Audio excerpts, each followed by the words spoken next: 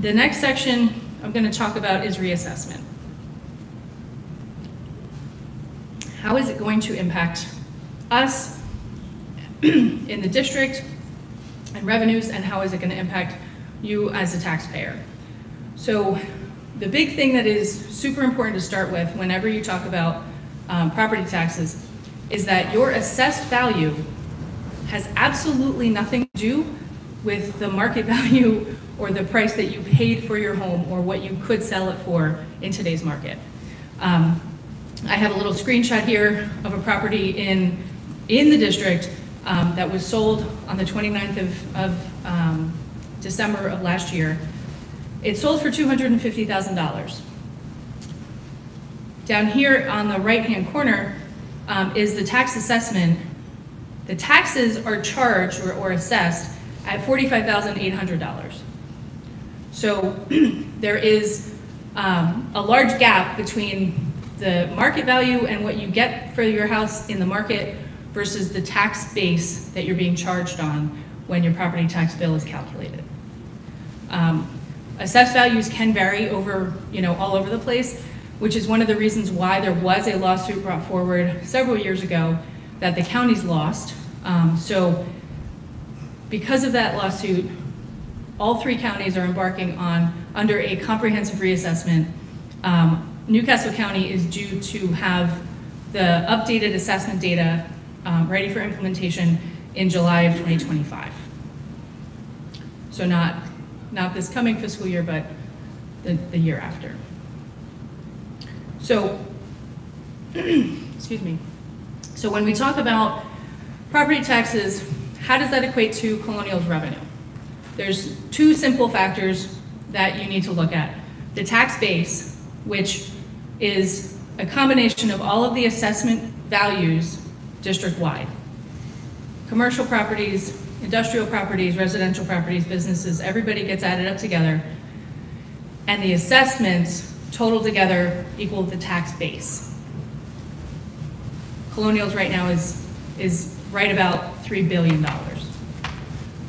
You multiply that, the rate is what, I do a presentation every year in July to the board, but the rate is what you get charged on, and in the way that our rates work here, it's per $100 of assessed value. So our tax rate is $2.06. So you're getting charged $2.06 on every $100 of assessed value that your home has. And that calculation is what leads to our local revenue.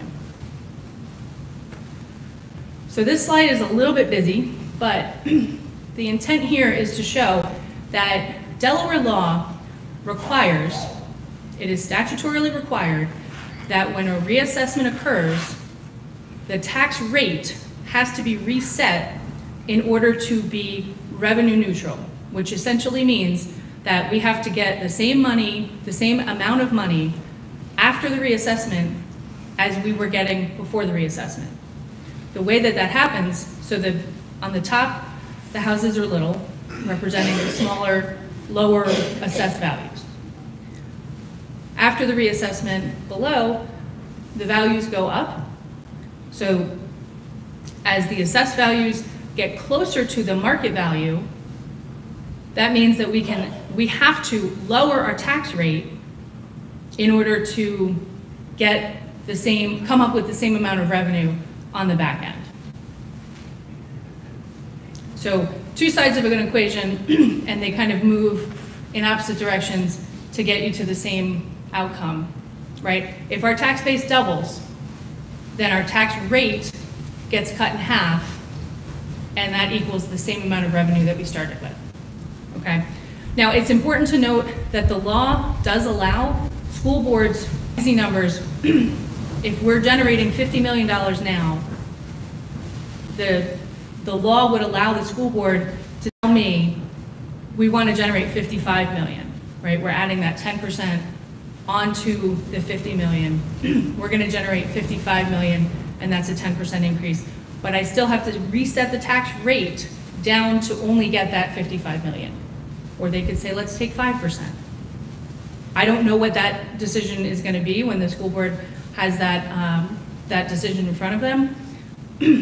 But we are essentially required to reset so that we are not getting any additional dollars out of a reassessment. So that's all great for us. What does it mean for taxpayers, for residents? So unfortunately, determining how your property will be impacted by reassessment, it's impossible to do it in advance. But you know, the major principle that we want to hone in on here does have to do with that resetting of the rate. So the individual property, you have to look at in comparison to how the overall tax base gets changed. So in our earlier example, I mentioned, let's just assume that our tax base, right, the amount of, the cumulative value of properties in Colonial doubles. That means the rate gets cut in half. If your property doubles, the value of your property doubles, then your tax bill is not going to change, because even though your assessment doubles, your rate is going to get cut in half the way I've done for the whole tax base.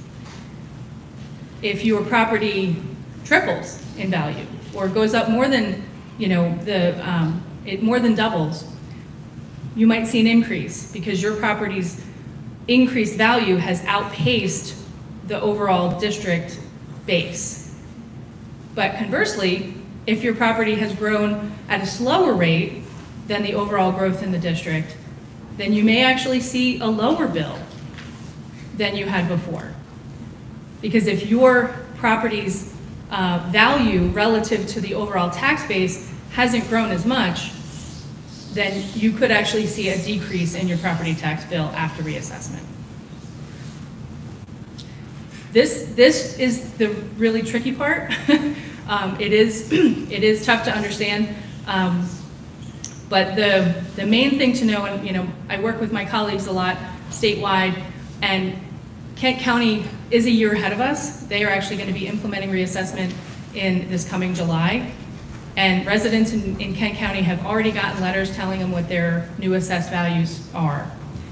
And the rate resetting, that message is not widely understood. So everyone thinks that, oh my God, my house has gone from this and it's quadrupled, my taxes are going to skyrocket. That would be true, except we have to reset the rate backwards. So if the entire district in Kent County quadruples, the rate gets cut by you know, it would be 25% of what it was originally to maintain that neutral, that flat funding level. I say revenue neutral and people don't know what that means. So we can't get any more money after reassessment than we're getting right now unless the school board chooses to take that little bit extra that they're allowed to under Delaware law. All right, so that's reassessment.